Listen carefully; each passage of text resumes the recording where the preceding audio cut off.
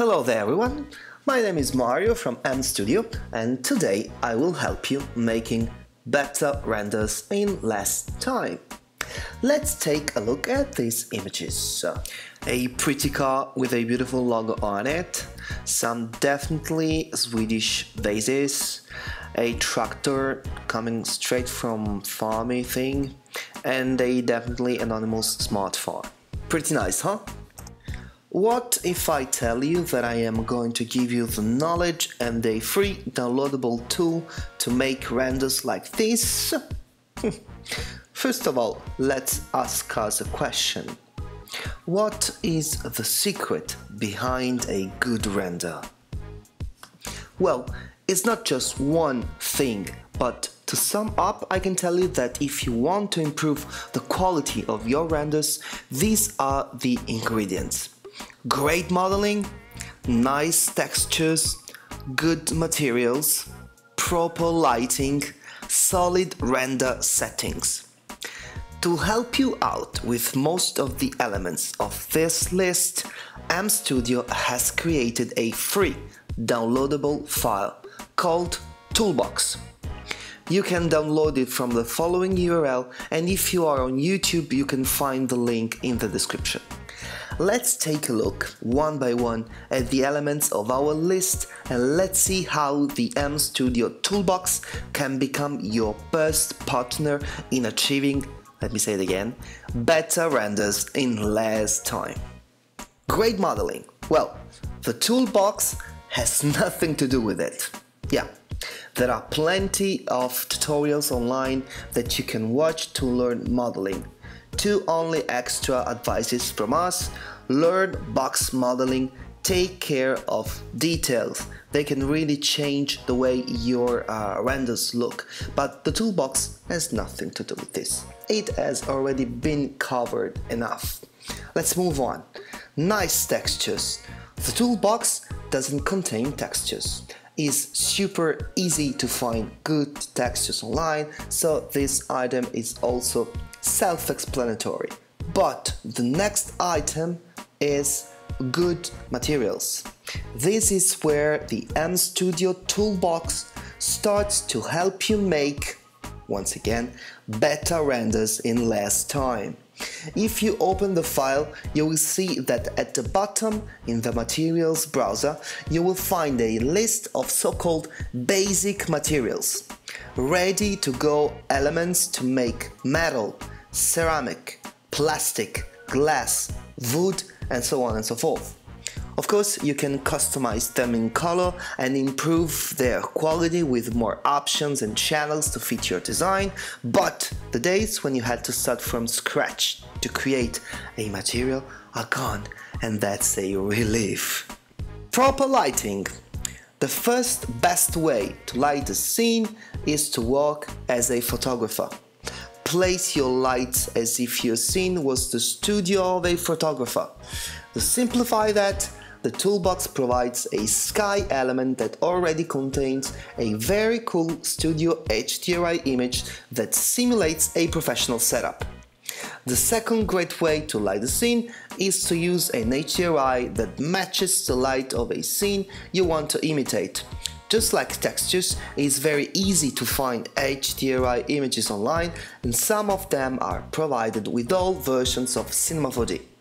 But an HDRI needs global illumination to properly light a scene, and here is where we move to the next topic: solid render settings. In 12 years of experience, I think that to understand render settings and global illumination has been the most challenging thing I had to face. And honestly, I don't know yet what and how every option works. But watching a lot of tutorials, reading a lot of pages, tasting a lot of different settings, I came out with two setups that are now part of my daily workflow and that give me a lot of satisfaction and spectacular results. Without getting into the technicalities behind these settings, let me explain how to use them. The first one is called Toolbox Progressive. is best suited for medium or average machines and is based on the Cinema 4D progressive mode. It means that the render will go on forever until you stop it. 1 minute, 4 minutes, 2 hours, it's on you to decide when you are satisfied with the result, and it's usually pretty fast. If you don't want it to go on indefinitely and want to stop it after a precise number of minutes, just go to the render settings, click on physical, then head to the little arrow next to the word sampler and change the mode to time limit or even pass count. Easy peasy.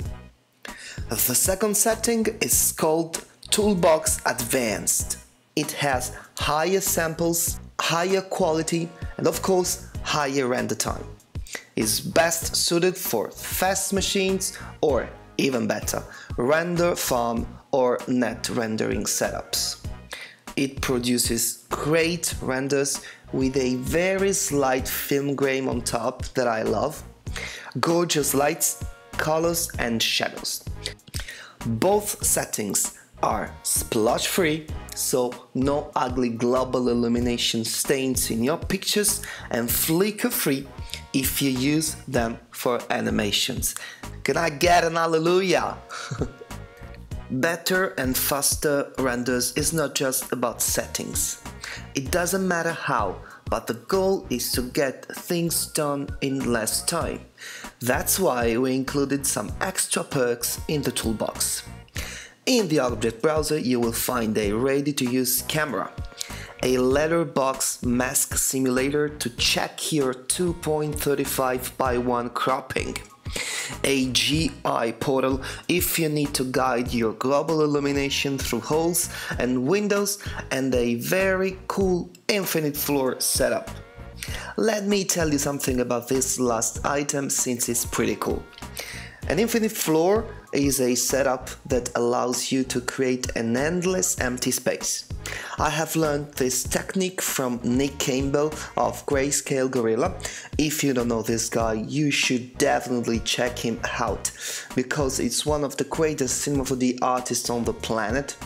And I have made some changes to Nick's setup, and the main thing is that the infinite floor provided with the toolbox can be easily customized in color, saturation and lightness. By default, the floor is white with a soft vignette. But if you click the infinite floor object and go to the user data tab, you will find a slider settings for saturation that will immediately activate the color, then hue to change the tint, and lightness to make it more or less bright. Warp speed ahead, Miss Parker. Alright, that was too much. I know. Let me finish saying thank you for watching this video and for downloading our toolbox. I want you to know that if you appreciate our efforts, it's not of course an obligation, but we don't mind even small donations. You can find the PayPal link in the download page of our website, or at least we could appreciate a like on our Facebook page or a thumb up to this video. It means a lot and helps us keeping doing what we do. My name is Mario from M Studio. Make me proud. Ciao.